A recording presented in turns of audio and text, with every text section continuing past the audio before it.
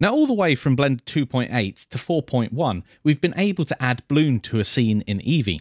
Now, in order to do that, you would go to the render tab and make sure that bloom was turned on as well, and you would get this lovely glow, and you could have this drop down here and change the settings. Unfortunately, if we go over to Blender 4.2 and we have the same scene, there's no such option. And that's why I've created an add-on so you can add it again incredibly simply, and it will work for both Eevee and Cycles. So the link is in the description for the add-on itself. It's only $2. And once you've downloaded it, you can either add it from your preferences menu under extensions. We can come down here and install from disk and go to our downloads and install it. Or of course, one of the new ways of installing is to drag and drop a file into Blender, and you can also install from disk that way. Incredibly useful for both add-ons and models, etc. Anyway, back to the add-on.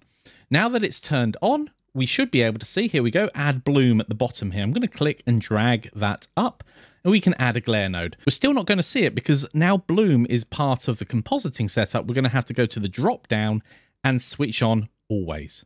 And that's a bit bright. The settings don't really come across. Now, what I found with playing with it is we can go back over to our add bloom and we can turn the mix factor down, and usually about 0.9 or thereabouts is a roughly equivalent. Let's go back to 4.1. Okay, it looks like about minus 0.94 or something like that is roughly equivalent. But of course, you can play with these settings and get it to the same sort of style that you want. And of course, now that they're equivalent, we can switch over to Cycles and it looks pretty much the same, which is perfect. So this add-on will work for both scenes rendered with Cycles and Eevee.